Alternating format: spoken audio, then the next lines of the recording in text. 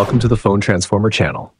In today's video, we'll show you how to find recently used apps on Android, step by step. If you find this video helpful, please subscribe to our channel for more tech tips and tutorials. Let's get started. Step 1. First, take your Android phone and open the Settings app. You can usually find it on your home screen or in your app drawer, where all your apps are listed. Step 2.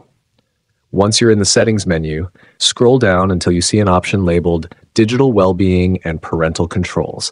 This is where Android stores data on your recent app usage. Tap on it to proceed. Step 3. Now, within the Digital Wellbeing menu, look for the option that says Today. This option displays information about your app usage for the day. Go ahead and tap on it. Step 4. After you tap Today, you'll see a list of all the apps you've recently used. This display includes each app and the time it was last accessed, helping you track your recent activity.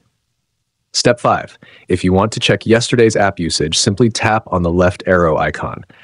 This will let you view details for yesterday once it's available, so you can always stay on top of your app usage. And that's it. You've successfully found recently used apps on Android. Thanks for watching, and see you in the next video.